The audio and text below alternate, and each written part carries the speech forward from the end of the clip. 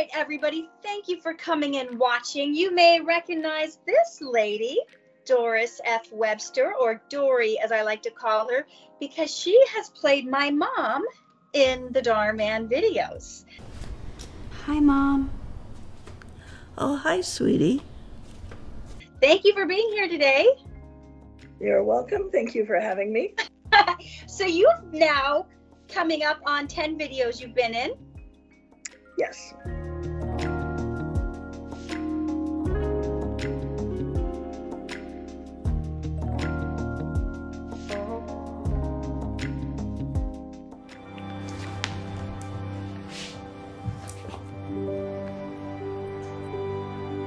أو من يصابون بالمرض بشدة ويضطرون إلى البقاء وحدهم في المستشفى لأنه لا يسمح لعائلاتهم بزيارتهم. Great. And you started back when they were still operating out of the penthouse, is that right? Yes. Oh, great. Dory, when did you start your acting career? Well, my acting career. Now that's a good question. When did you start dabbling in acting? I don't know how you want to, My first actual role in a movie was a Lifetime movie that I was in 2015. Okay. And it sounded like you were also working behind the scenes in the film industry like 50 years ago. Well, I used to do payroll, yes. Okay, for entertainment. Payroll in Tucson, Arizona.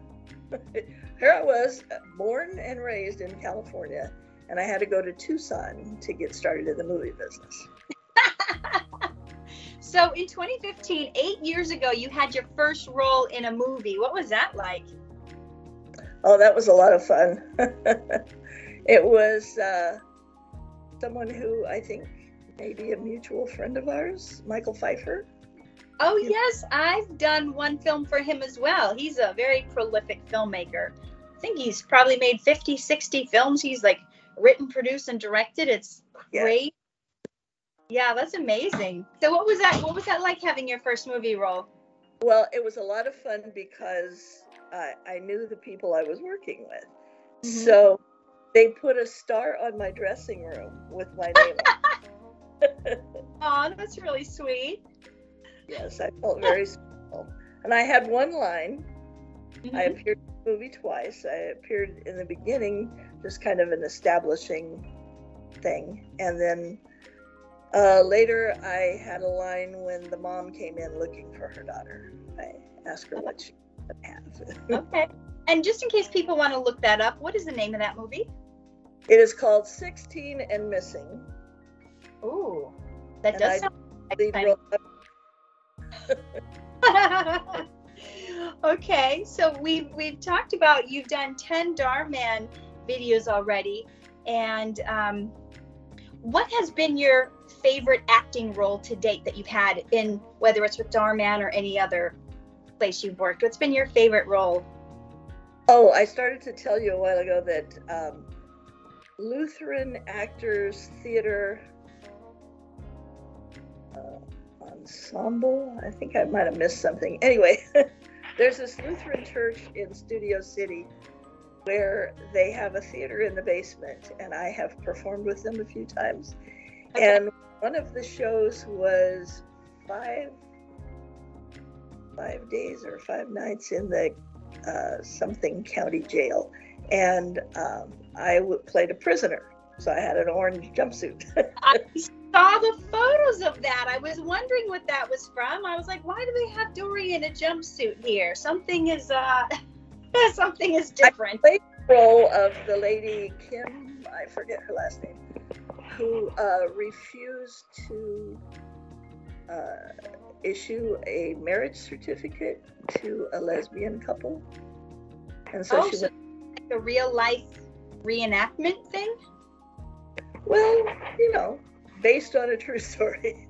Okay, interesting. So next question is, what has been your experience like working with Dhar Mann or at Dhar Mann Studios? okay. That's why I wanted to do this interview, because I wanted more positive stuff to get out there. Ah, okay. Yes, because it's when people reach out to me, I'm like, oh, I know they have something to say. If I'm not knocking on their door, they're knocking on mine. So let us have it, Dory. Don't hold back. I have been struggling to pay my rent for a lot of years, but it has nothing to do with Dhar Mann. He has done nothing to help come up with some money toward my rent. I have had an increase in my hourly rates a couple of times, and I haven't worked all that many times, And Dhar Mann is now paying a daily minimum that's more than I used to get. It's more than double. And wow, I like that. I would like that too. Yes. So you're saying you've only worked on 10 projects. They've increased your pay 2 different times, and they've now doubled your daily rate from what it was when you first started? Yes. That's great. And I figured out that if I work at least 4 hours, I will make more than the minimum guarantee. But the minimum guarantee would be nice for, less than 4 hours of work. Yeah. Well, that's wonderful. And how about your time on set? So it sounds like you're happy with the pay. Mm-hmm. And I enjoyed meeting new people. And one young man that I met is unfortunately very active in the protests, but he's fine. He's a good friend of yours. Yeah, it's been really difficult when you've got friends, because I considered, and I still consider, some of the protesters my friends, and that's the difficult thing when you have such a big divide over your perception of how the workplace is. It's almost like, are we working at the same place? I don't understand. Yeah, some of it has been extremely shocking. And quite surprising to me is that the people protesting are people who've gotten more work than I have, obviously. And it concerns me that they're complaining about it, because I feel like I would just be grateful if I were doing more work. And I understand that, everything's not perfect, but when something is starting out and they're new to the industry, there's a learning curve. Yeah, for sure. I've witnessed a lot of the learning curve and changes and a lot of changes for the better, things stepping it up a notch. And I think some of it was, like you said, new to the industry, never, the people running the place never having worked like at a studio before, or knowing how industry standard is or how things should be done. So that, some of it was just like not knowing. And then when they are made aware of certain things, I've seen the changes, like, this is how it's done. This is what we're supposed to do. So for sure, I've seen those improvements happen. Is there something else you wanted to say about that? Well, there is one thing I wanted to make sure that I got across, and that is that one of my early experiences, and by the way, I've never seen Dhar in person, but I talked on the phone one time. You did? Yes, because I had worked in shot in the penthouse, or we worked out of the penthouse, actually. We met there. I don't remember for sure what all went on, but we had lunch there, and they ordered us all foot-long sandwiches from Subway, and I only ate half of mine. I put the other half in the refrigerator, and then when I forgot to take my leftover sandwich with me, so I went and asked the security guard if I could get back to the refrigerator in the penthouse to get my leftover sandwich. it was locked, and the people who were still there were outside shooting somewhere. Oh. Locked up. So he called Dhar. Oh. And he told me he would issue a payment for the sandwich instead of. Oh.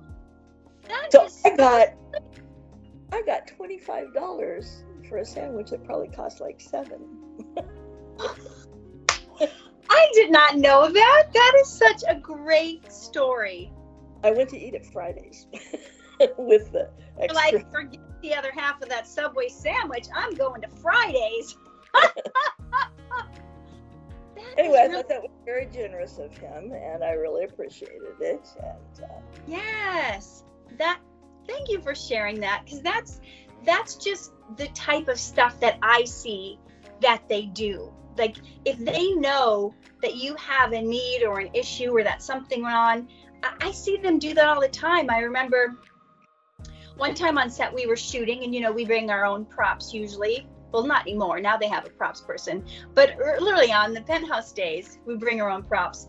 And I was doing a scene over and over where a guy steals my purse. And like my purse strap ended up getting broken.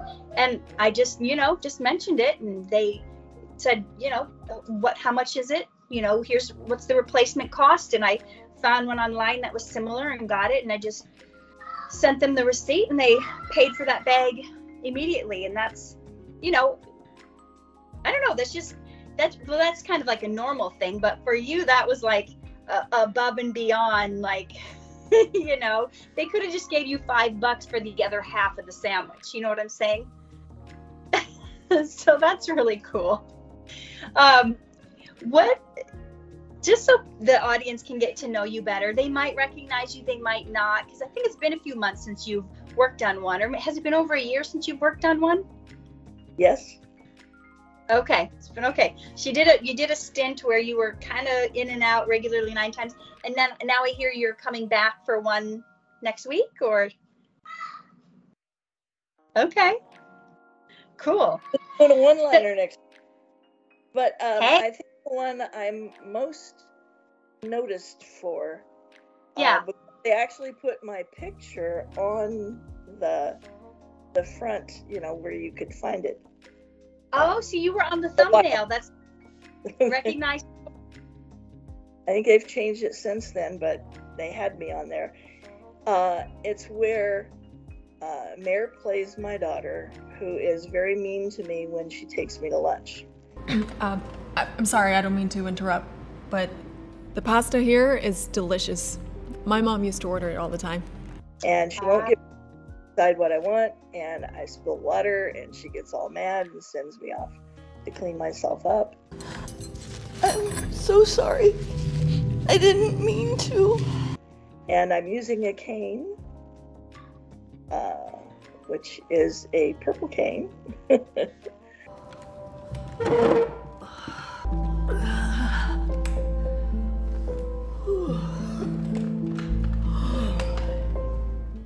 And at the end, of course, she has her come to Jesus moment where she decides to be a nice person.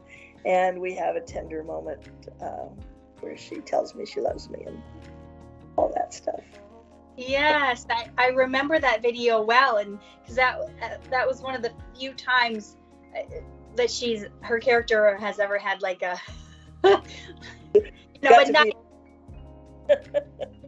a nice turnaround moment. So that's the one you get recognized for the most. That's wonderful. So the fans can get to know you better. What is something interesting about you that most people don't know? Well, at 76, I'm still the baby of my family. And oldest sister is 94 now. And she's still in pretty good shape. She does the schedule for the people who work in the kitchen serving in the cafeteria where she lives in Penny Retirement Center in Jacksonville, Florida. Wow. She took up videography after she moved there. She does the videos of their They have a party every year for all the people who are over 100, and they have quite a few. And she and I agree that we think that the reason there are so many people over 100 who live there is because they have a purpose in life. They all get to volunteer helping with something, and it helps to have a purpose. Absolutely. That's a big thing. Otherwise, why people think, well, why am I here? I'm just too old. I'm done. I'm washed up. What's the point? Yeah. That's amazing. I'm so happy to hear that. Tell me, is there any question you wish I would have asked you, but I didn't?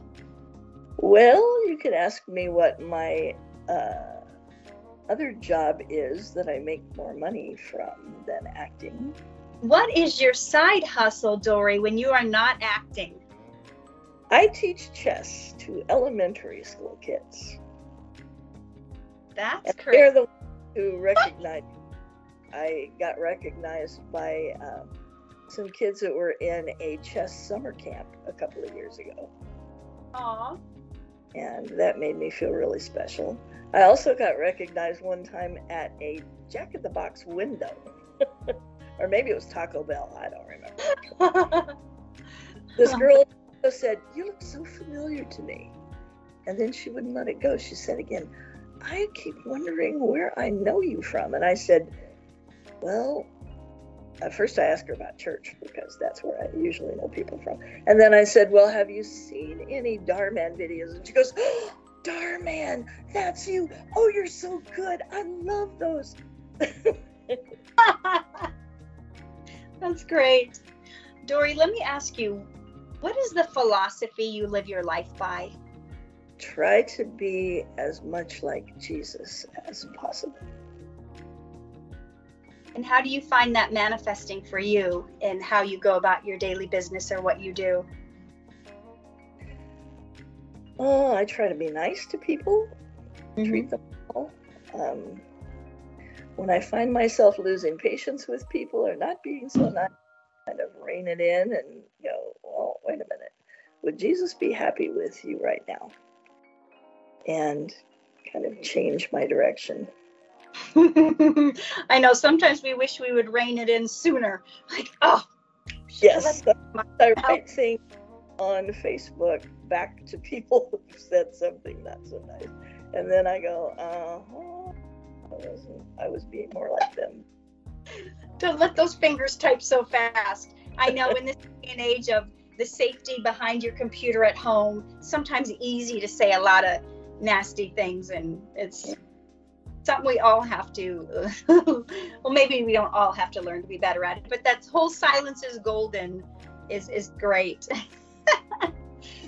Dory, what would be one last message you would want to leave with fans? What would you want fans to know?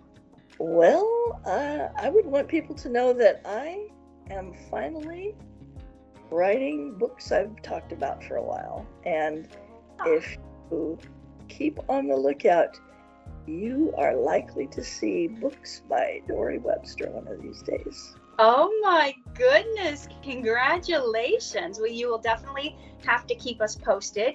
Where can they find you or follow you on social media to keep up with this stuff? The first one is going to be a Kindle book. It will be available on Amazon. Sweet. And it is about the time in the early 70s that I worked for Sidney Poitier.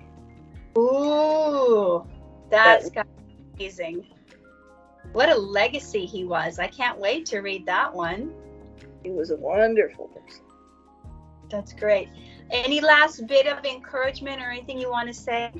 Well, I think there's nothing better to encourage people with than the admonition from the Bible, which is to do unto others as you would have them do unto you.